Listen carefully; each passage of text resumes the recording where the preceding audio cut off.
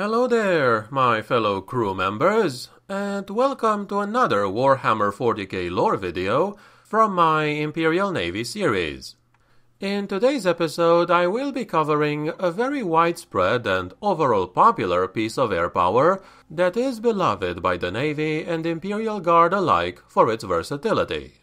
And this lovely bird is none other than the Valkyrie transport/gunship, or as it's officially classified, the Valkyrie Assault Carrier. I am your host, the grimdark narrator, and without further ado, let us learn more about it, shall we? The Valkyrie is a vertical takeoff and landing airborne assault carrier, or VTOL, used primarily by the members of the Imperial Guard as both a ground support gunship and a transport for airborne combat regiments, like the Tempestus Scions or the Elysian Drop Troopers. Despite serving the tactical needs of the Imperial Guard, a Valkyrie and its crew are usually composed of pilots and armsmen drawn from the Imperial Navy's Aeronautica Imperialis, and are provided to the Guard on an as-needed basis. The Valkyrie Assault Carrier is a maneuverable, well-armed, twin-engine attack craft.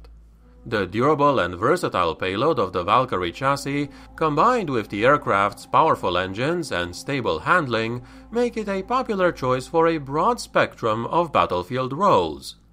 These attack craft use atmospherically sealed cockpits and omnicombustible promethium in their vector turbojets, allowing them to be deployed against enemy flyers in the upper atmosphere and against ground forces on even the most hostile worlds.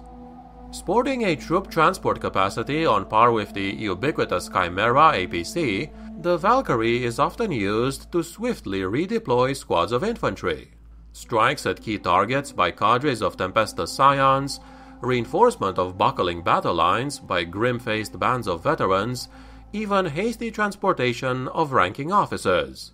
All of these and much more are the duty of the Valkyrie. With a few notable exceptions, most Imperial Guard formations will still have small numbers of Valkyries attached to them on a temporary basis. Such aircraft are, first and foremost, the property of the Aeronautica Imperialis. During extended ground operations, however, they are usually repainted to match their assigned regiment, and their pilots report directly to that regiment's senior officers. With vectored engines permitting vertical takeoff and landing, these versatile aircraft can twist and turn through the rigors of low-altitude dogfights, or hover while troops rappel from their holds. In addition, every Valkyrie is equipped with sufficient grav chutes for all passengers, allowing expedient, if hazardous, high-speed deployment into the thick of combat. To burst from the steel cocoon of a Valkyrie's transport bay into the icy air above packed ranks of enemies can be jarring, even by the standards of the Imperial Guard. As the chuted infantry descend towards the seething mass of foes, they are peppered with fire. Those grav troopers who manage to touch down may find themselves within feeding range of some mutated monstrosity, or set alight by gouts of demonic fire. It's fun days to be a paratrooper. But for all this, the shock of a Valkyrie drop is even more terrifying to the enemy, who find themselves fighting on a new and unexpected front with no warning other than the roar of an overflying Valkyrie.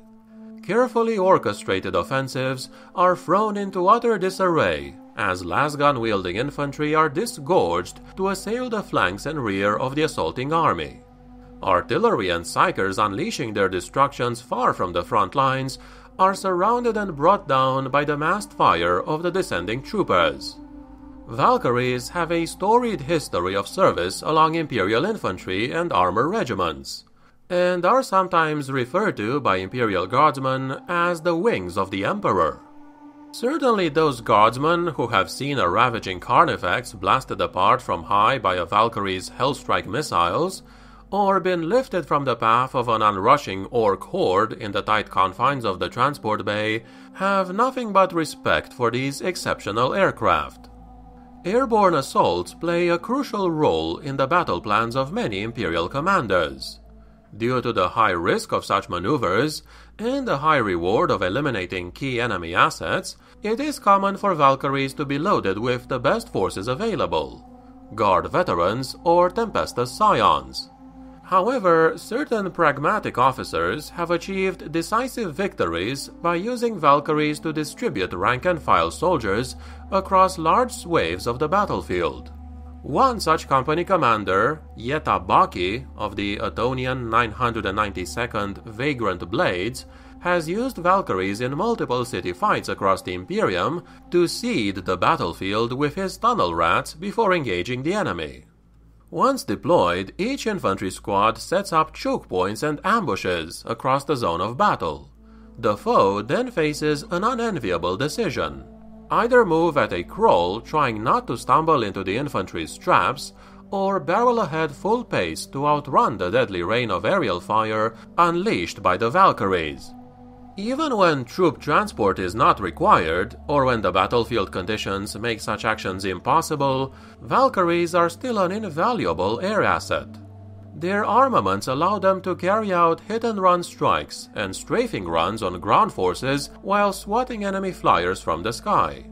Though certain Xenos attack craft are faster, few boast the balance of offensive and defensive capability that makes the Valkyrie so resilient and versatile. The Valkyrie's primary armament is a multi-laser that is mounted just to the side of the cockpit and two Hellstrike missile pods carried under its wings. The Valkyrie is also equipped with two door-mounted heavy bolters that are each manned by one gunner. This weapon's configuration allows the Valkyrie, when using its VTOL capabilities, to stay on station once its troops have dropped and provide air support or covering fire during a difficult insertion. The Valkyrie can replace its multi-laser with a las cannon, and can also replace its Hellstrike missiles with two external fuel tanks for extended operation or two multiple rocket pods. The aircraft can also be equipped with ejector seats, extra armor plating for the cockpit, flare or chaff launchers, infrared targeting systems, and illumination flares. When a Valkyrie is expected to be assigned to the Guard for a long-duration assignment, usually to provide combat air support and transport, the Aeronautica Imperialis modifies the aircraft by adding more heavily reinforced armor to better protect it in close firefights with enemy forces. The reinforced armor reduces the Valkyrie's maximum altitude and range due to the increased use of Promethium fuel, but it does make the Valkyrie a far more robust combat platform when it is carrying out its VTOL transport and gunship roles. The Valkyrie is capable of carrying 12 guardsmen, but cannot carry any Ogryns.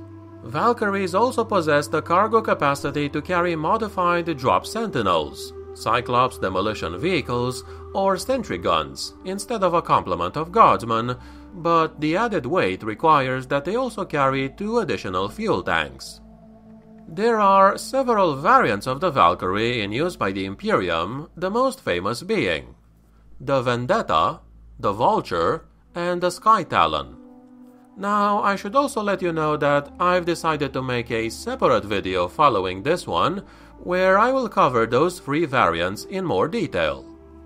Some notable regiments who use or used the Valkyries are the 2nd Imperial Navy Tactical Wing. They fought in the defense of Cadia during the 13th Black Crusade. The 22nd Elysian Drop Troop Regiment. They fought during the Yarant Free campaign. The 64th Elysian.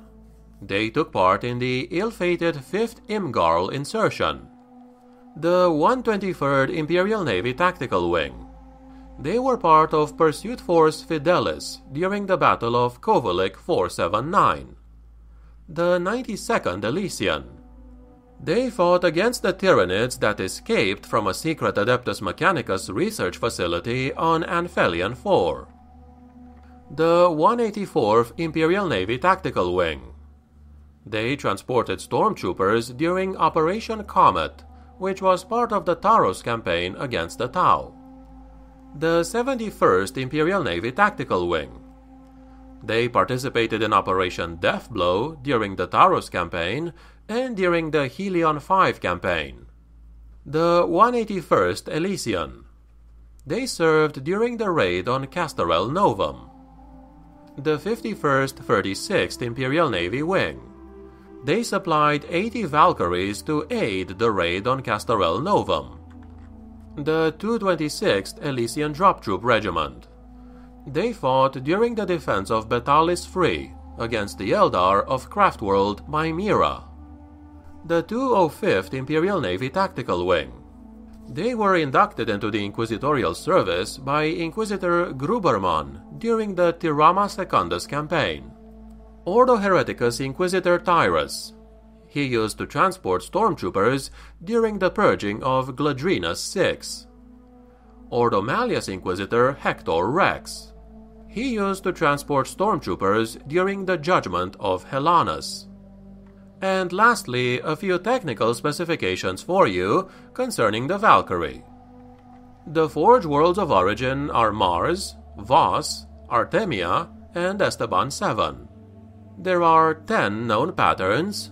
Its crew consists of 1 pilot, 1 navigator, and 2 door gunners. Its weight is 13 tons when empty. Its length is 18.5 meters. Its wingspan is 16.9 meters. Its height is 4.8 meters. Its operational ceiling is at 13,000 meters. Its maximum speed is 1100 kilometers an hour. Its range is 2000 kilometers in atmosphere. And its hull and superstructure armor is 75 millimeters. And this, my friends, is what I wanted to tell you on the Valkyrie assault carrier for today. As I mentioned a couple of minutes ago, I will also be covering its 3 main variants in the next Imperial Navy episode. Would you use Valkyries in your own Air Force? Let me know in the comments below. Was this video informative or entertaining? In that case, please consider clicking the like button and subscribing for future content. I thank you very much for watching, and I wish you all a superb day. The Emperor protects.